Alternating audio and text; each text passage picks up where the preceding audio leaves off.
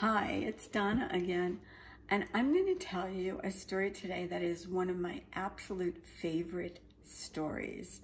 It comes from Romania, which is where my family is from. I think that may be why I like it so much. And it's about a woman named Alexandra.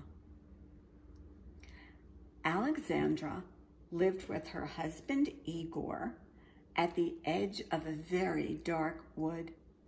They had a fine house on the side of the hill. They had a field full of turnips. They had a cow that gave them 2 full pails of milk every single day. They had fruit trees that gave them lots and lots of fruit. And they had hives that gave them sweet honey. But the thing they didn't have was a child. Well, one day, Igor and Alexandra were out in the turnip field and they were pulling up turnips. And Alexandra pulled up a turnip and she said to Igor, "Do you know what I would love? I would love a child to share this turnip with." And she threw the turnip into the cart. Igor looked at her and said, "One child? That's all you want is one child?" And he pulled up 2 turnips and he said, "I would like 2 children to share these 2 turnips with." And Alexandra said, "2 children? Is that all you want is 2 children? I would like a dozen children, 12 children to share 12 turnips with." And she pulled up a dozen turnips and she threw them into the cart. And Igor said, "A dozen children? You just want a dozen children? I want dozens and dozens and dozens and dozens and dozens and dozens of children." And he pulled up dozens and dozens and dozens and dozens and dozens and dozens of turnips. And he threw them into the cart. And they both laughed. And when the cart was full, Igor and Alexandra pulled the turnip cart up the hill to their house. Well, when they were just about at their house, Igor said, "Oh, no." Alexandra looked.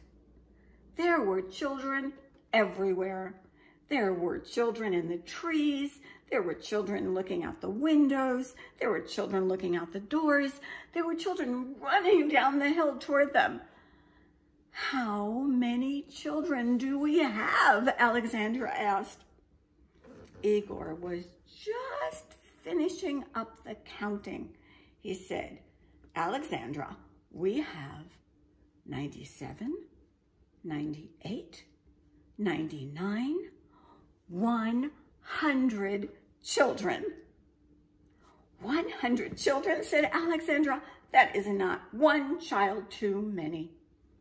And Alexandra and Igor made room in their house for their 100 children. But you know what? 100 children eat a lot of food.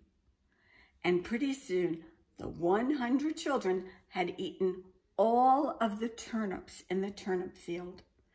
And they had so much milk that the cow had run dry. "You know what?" Alexandra said. "Our 100 children are soon going to eat all the fruit and all the honey too. I had better go out and find more food." So Alexandra kissed Igor and each of the 100 children, and she left the house to go and find some food. Well, she walked through the dark wood for a long, long time until she came to the other side. And by then it was almost midnight. And she saw a shepherd up on a hill, and he was tending a flock full of sheep, ram, lamb, cows. And Alexandra thought, "I wish I had some of those animals to feed my children." But just as she was thinking that, suddenly she saw a great big green light and heard a sound that was like the wind. Whoosh! And all of a sudden, she couldn't believe her eyes. A baby dragon came running up the road.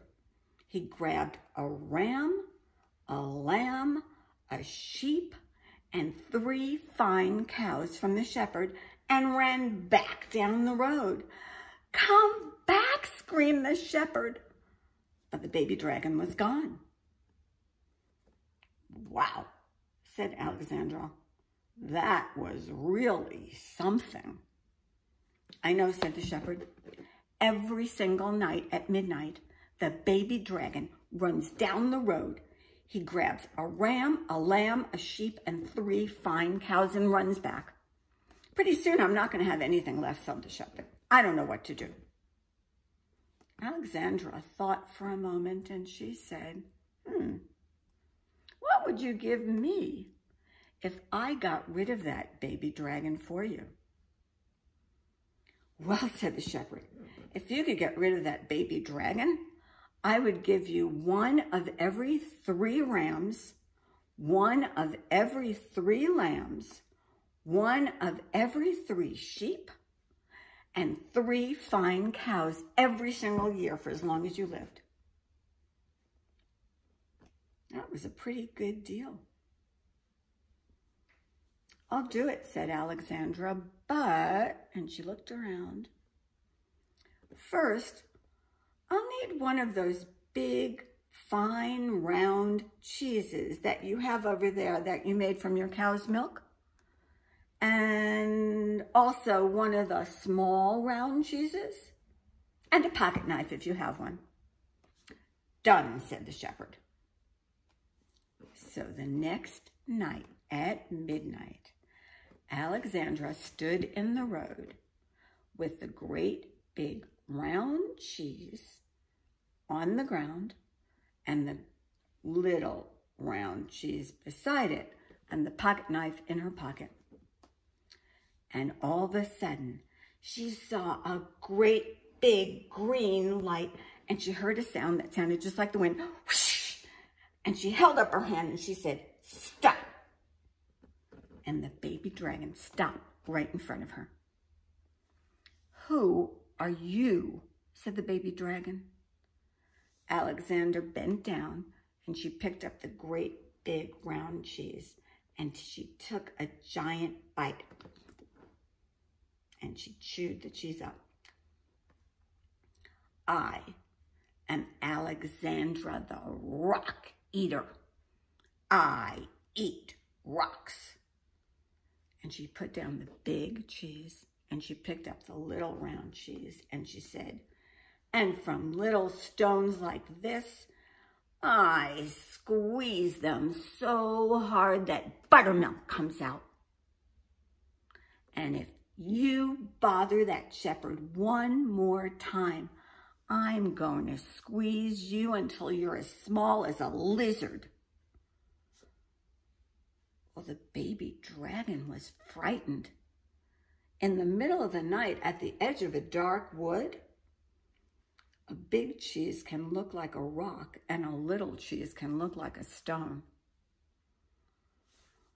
"Oh my," said the baby dragon, "you are really strong. Would you come home with me and be my friend?" "I don't have time to come home with baby dragons and be their friend," said Alexandra. "I have 100 hungry children to feed." The baby dragon was sad. And then all of a sudden he smiled and he said, "Well, if you come home with me for 3 days and meet my mother and spend 3 days with me, I will give you 3 bags full of gold." "Well, for 3 bags full of gold," said Alexandra, "I'll come home with you and meet your mother and spend 3 days." So the baby dragon and Alexandra walked down the road and they went to the dragon cave. The baby dragon brought Alexandra in, and when his mother saw Alexandra, she went, "What is that?" "This is my friend, Alexandra the rock eater. She can eat rocks, and she's going to spend 3 days here for 3 bags of gold." "You bring home the strangest creatures," said the baby dragon's mother, "but she's so puny and tiny she can't do us any harm. She can stay 3 days. Baby dragon was really pleased. He showed Alexandra where she could sleep. And in the morning, the baby dragon woke Alexandra up and said, "Alexandra, come on, let's go out and play. Let's play throw the club." And the baby dragon took a club off the wall that was so big. Alexandra had never seen a club that big. "Come on, we're going to go outside and throw it," said the baby dragon. "I can't throw that club," thought Alexandra. But they went outside, and the baby dragon picked up the club, and he swung it around and around and around his head, and then he tossed it up in the air, and it went 3 miles away. "Come on, Alexandra, let's go find the club. Then it'll be your turn to throw it back." "I can't throw that club," thought Alexandra.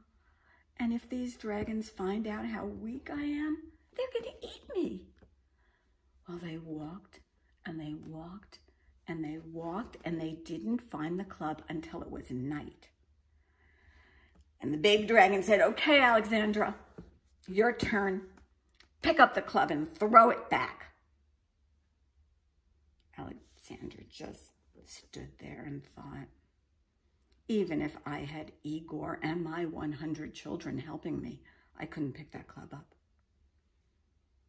But the baby dragon said, "Come on, Alexandra. What are you waiting for?" And Alexandra looked all around and she said, "Well, do you see that moon up in the sky? If I throw this club now, it'll knock that moon right out of the sky. I'm going to wait a while until the moon moves." What? Said the baby dragon. "You could knock that moon out of the sky?" "Of course," said Alexandra. "That's why I have to wait." "You can't knock that moon out of the sky," said the baby dragon. "We hunt at night by the light of the moon. If you knock it out of the sky, how are we going to hunt?" "Oh, please, please don't throw the club up to the moon, Alexandra." "No, I'm going to do it," said Alexandra. I probably won't hit the moon, but maybe I will." "No, no," said the baby dragon. "Let me throw the club back. Please, please." "I don't think so," said Alexandra. "Oh, please," said the baby dragon. "I'll give you 7 more bags of gold if you let me throw it back and you don't knock the moon out of the sky." "Well, for 7 more bags of gold, okay, you throw the club back." So the baby dragon picked up the club and he circled around and around and around, and he threw it back 3 miles. Alexandra got back. She was pretty tired and she went to bed. Well, the next morning, the baby dragon woke up Alexandra and said, "Come on, Alexandra. Today we can't play. Today we have to work. My mother needs some water." And the baby dragon picked up 2 empty pails, the biggest pails Alexandra had ever seen. He picked up the pails, and Alexandra followed him. Well, they went down to the river, and she watched as the baby dragon dipped the pails in the water and started to carry them back to his mother. And he said, "Alexandra, I'll bring back the empty pails, and then it's your turn to fill them up, okay? My mother needs a lot of water." What am I going to do, thought Alexandra. I can't pick those pails up. I can't fill them with water.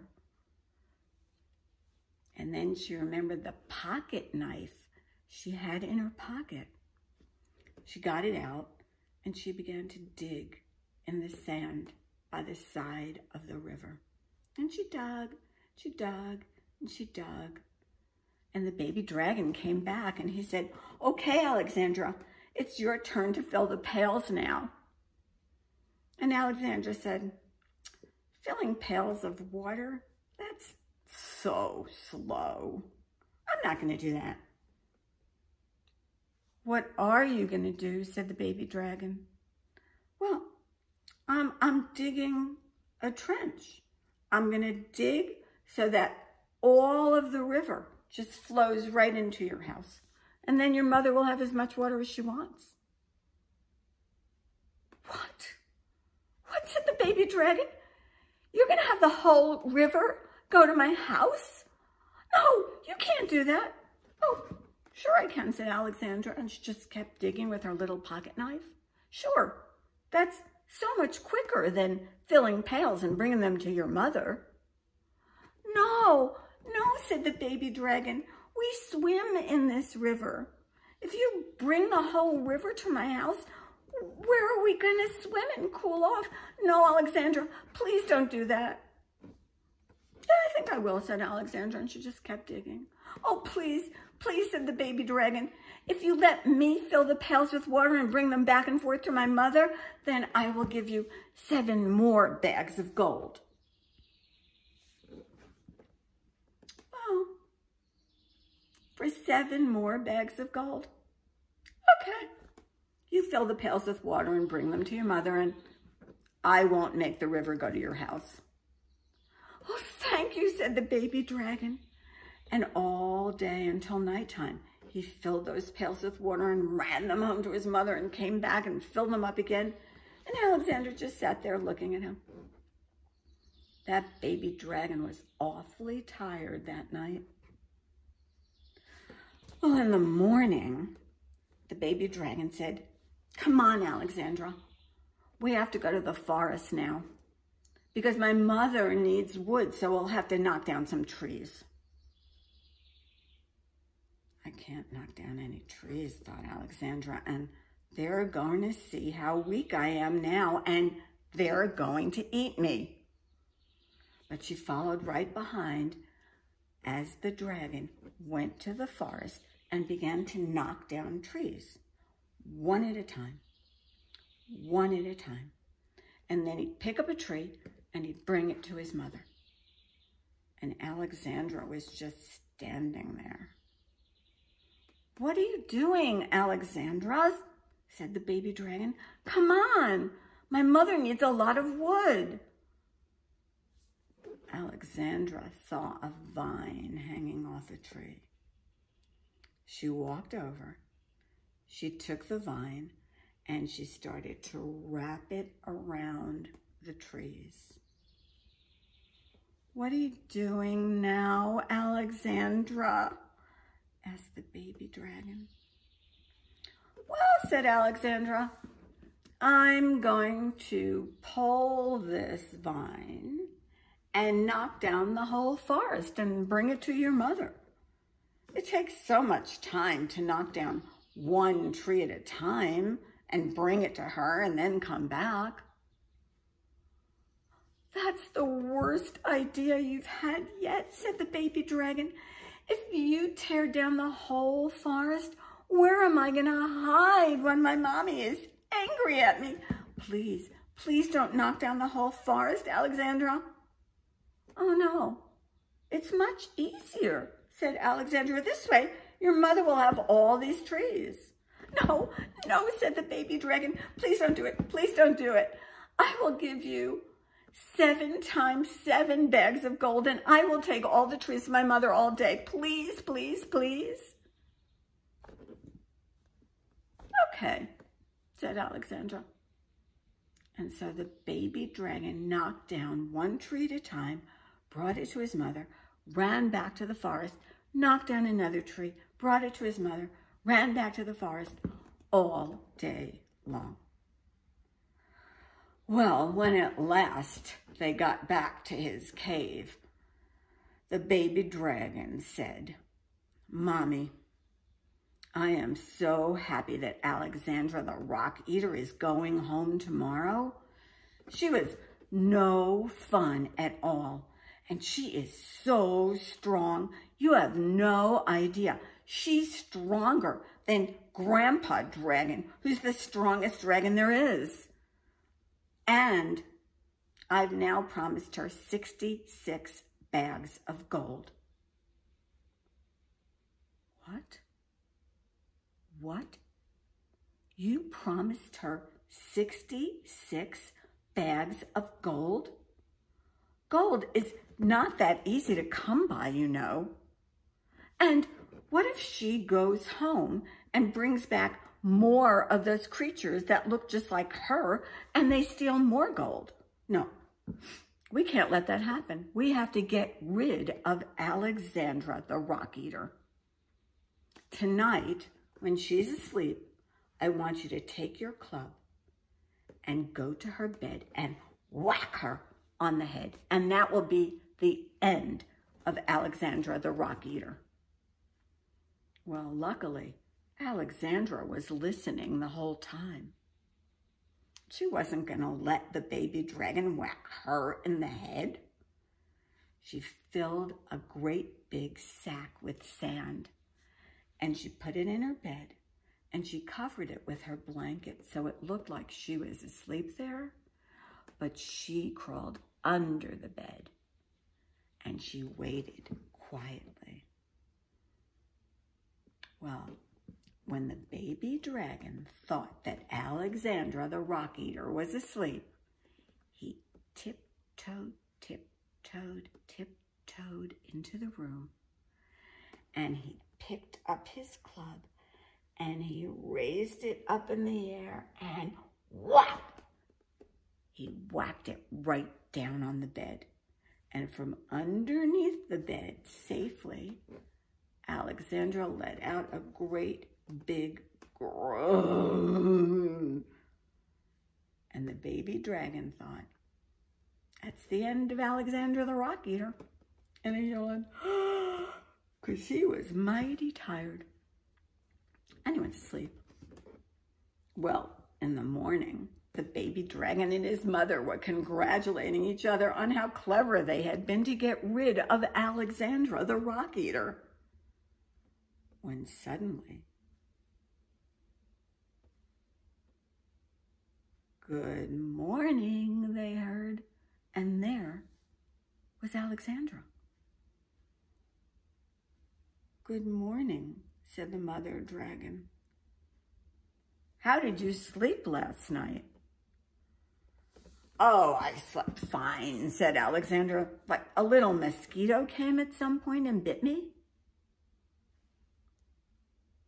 "A mosquito?" "I think it was a mosquito," said Alexandra, "just like a little bite." "Alexandra the Rock Eater, you are really strong," said the mother dragon. "It's time for you to leave. I'm going to put your gold together, 66 bags. And the mother dragon jumped up and she filled all these bags with gold. And Alexandra the Rock Eater just stood there.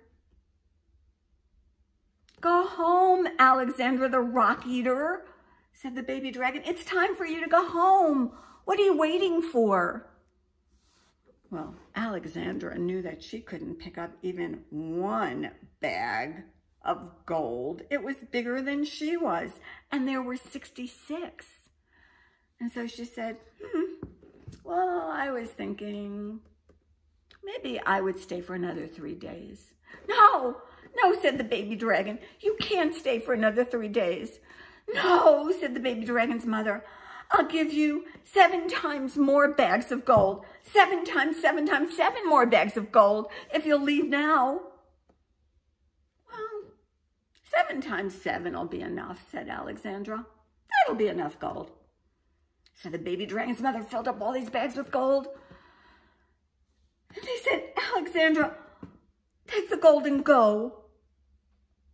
Well, all right, said Alexandra, but I want the baby dragon to carry my gold so that when my husband Igor sees me, he doesn't think that I'm too weak and I had to carry one bag at a time or something like that, but that I convinced a baby dragon to carry it for me.